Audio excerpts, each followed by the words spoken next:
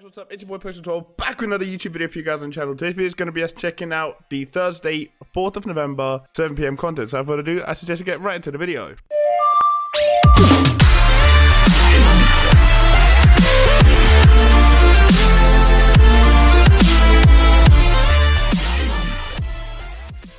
Right then guys, have a quick look at what EA have released today. We go to live. They've released marquee matchups is what they've released based on the SBC side of things. Nothing else. Have a quick look at objectives, and also after that have a look at what marquee matchups entails based on the teams. Objectives, am I missing something here? There's no content on a Thursday apart from marquee matchups? That can't be right. Wow. Okay, let's have a quick look at marquee matchups then. United City, I thought that'd be in this period because it's the Manchester Derby this weekend, which I can't wait for. Let me know who you guys got to win that in the comments, because for me it's always going to be United. Have to support my team. Then obviously you're going to need a United player, City player, play the same league, max 4, rare players minimum 2, 75 overall rate and 85 chem for Prime Electron Players Pack. Obviously, do not quote me on the prices of these packs. I don't know. If you guys want to help me out, leave them in the comments. I'll read and go through them. That mean a lot. And then you've got the Milan Derby as well of AC and Inter, where you're going to need Milan or Inter players minimum 2, clubs max 5, players from 1 club minimum 3, goal players minimum 3, 72 overall with 80 chem. Then Benfica and Sporting Braga.